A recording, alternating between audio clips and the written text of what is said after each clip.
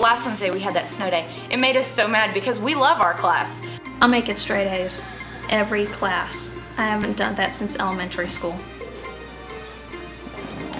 Today we dissected a sheep brain.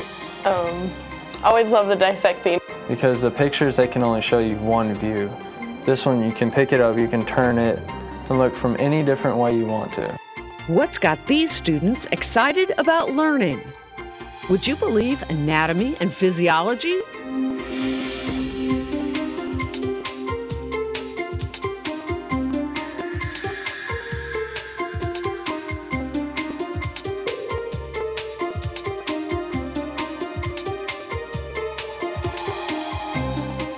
Across the state of Texas, high school students are deciding on careers, what they want to be when they grow up. An increasing number are choosing the health professions. Anatomy and physiology is crucial information to these students as they advance in their careers. At Estacado High School in Lubbock, Texas, students in Starla Ewan's A&P class take a hands-on approach to learning anatomy with clay and model skeletons called mannequins. Just take your mannequin into your left hand here, pick him up, look up under through the axillary region. Where's that? Today we are reinforcing the muscle concepts that they've learned prior to class by building the trapezius group. And what they do is they form the three parts of the muscle by attaching in their origin and insertion and then striating it, and then they act out the movement. So they reinforce how the muscles work functionally. The bones, they can label with their pencils, so they learn the skeletal system with their models. We do the clay muscles. They'll build brain, spinal cord, and nerves in clay, heart, blood vessels. They'll even do lymph. Lymph is wonderful because you can't dissect for that. And then they'll also add a urinary system to it. And there's other systems that can be added, but that's pretty much what we get done in the year. What's the most common pattern you've seen in the muscles? The fan. Wide origin, small insertion. Good power, isn't it? I expected boring pictures, lots of note-taking, and this class has just blown those out of the water. We do so many cool things, far better than what I thought it was going to be. We build mannequins. She's given us flashcards to study with, which makes things very easy. And these mannequins give us lots of hands-on experience. The hands-on stuff helps because it shows us what size the muscles are going to be and the layering.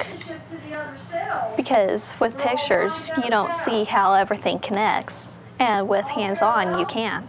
I'm dyslexic, and I'm also a kinesthetic learner. I have to touch things, I have to feel things, so by making the muscles and attaching it and striating it, that attaches it from my hand to my brain, and then when I see it, I know. Origin, insertion, what's its action? Pulls that shoulder. Feel it, pulls that shoulder back, doesn't it? It makes it so much easier. Being able to feel it and see it and build it, it's just putting it all together is what makes it so much easier.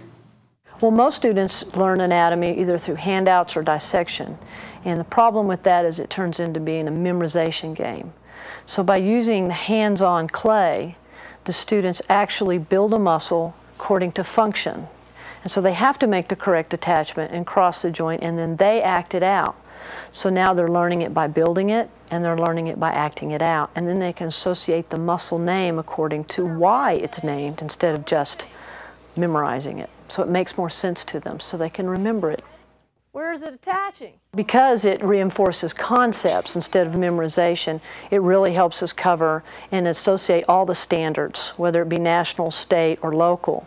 So it helps correlate when you do concepts and you help reinforce those, such as how one system associates to another.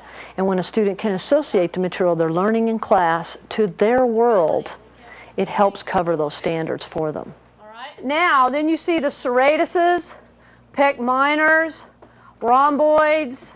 The curriculum that we use is based on the college curriculum.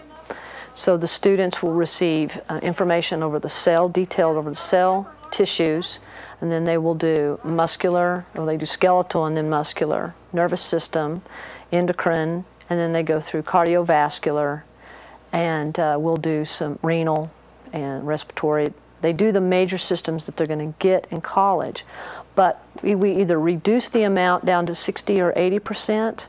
In this case, with the musculoskeletal, they're actually receiving 90 to 95% more than what they're going to get in college. In college, a lot of times, it's quick. They get a week to 2 weeks to learn bones and muscles, and then they're scooting through. So this gives them a really big head start to not getting weeded out in that college class. This project was very exciting for me. It was hard, but at the same time it was fun, and you have to figure it out. It's a lot of problem solving and teamwork, and it's fun and hard and easy and exciting all at the same time. How you doing, Albert? All right, have your notes up? What number are we, 3? I always tell them when they first walk in here, you're not going to be the same person when you leave. They learn study skills to help them in all their classes. They also learn that they can learn complicated material, and it's really not that scary. And they get confident, and it's really great to watch them blossom into self-learners. So they're not so dependent on, well, I have to have the teacher for this. I can do this. And that's really the biggest thing I see, is they actually become their own people. That's the greatest thing to watch happen. Training workshops are available for teachers to learn more about how to use these hands-on techniques. Reach down here to your mannequin's elbow. All right, and reach down to yours. All right, very good. Okay. Now, you've all hit this before. Your funny bone, it's only funny to those who watch you hit it. That's right, okay? So this is the funny bone, and you can't be funny without a sense of humor, okay? So I'm a sense of humor, so I can put an H on this because I'm humorous.